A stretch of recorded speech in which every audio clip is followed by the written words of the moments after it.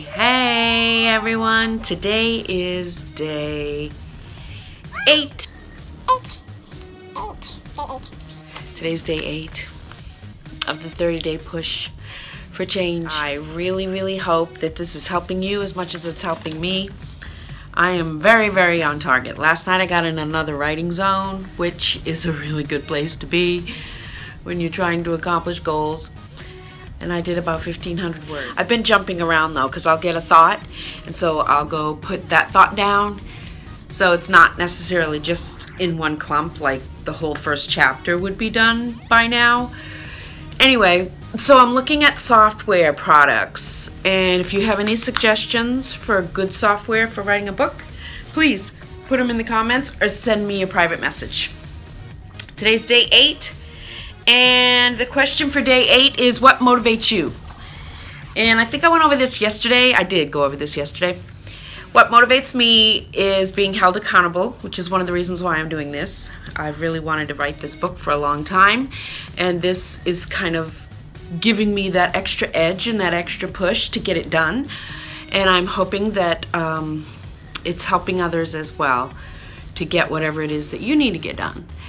Also, the fact that I want to get this done and want to do this, it excites me and motivates me even more because it's moving it. Like even tonight when I came home, I had a really busy week, and today is Wednesday, which is basically Thursday back in the States, because Thursday is our Friday. And busy week, so you know how that is. But I was like, okay, let me go make my video. I did my pull-ups. I just finished doing my pull-ups. I did some walking today, but I need to do some more.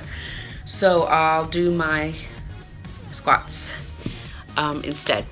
And that's going to be it. So I'm looking for a software product. Please let me know what suggestions you have. I found a couple things when I was looking today, so I'll let you know what I'm going to go with. And one of them has opportunities to, like, when you get like a thought that will be in a different part of your book, if you just keep writing and writing, once you get to like 15 pages and you got to remember where you put that. Whereas this, it color codes them and kind of files them.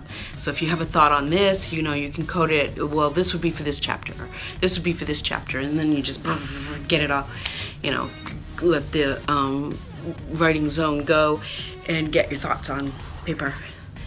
So anyway, that's it for tonight. Accountability for day 8 is in. And we went shopping over the weekend, so I'll give you a couple clips of that in the little shopping mall. And we'll see you tomorrow.